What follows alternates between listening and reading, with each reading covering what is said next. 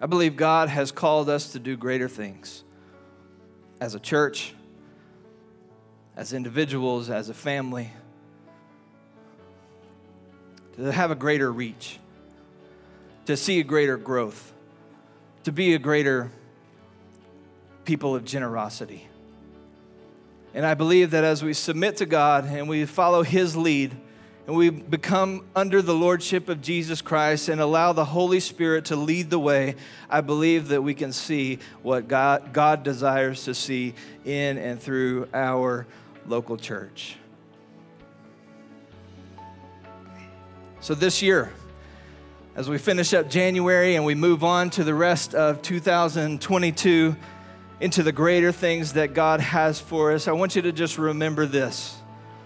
God uses the ordinary of this world to accomplish the most extraordinary things. Amen?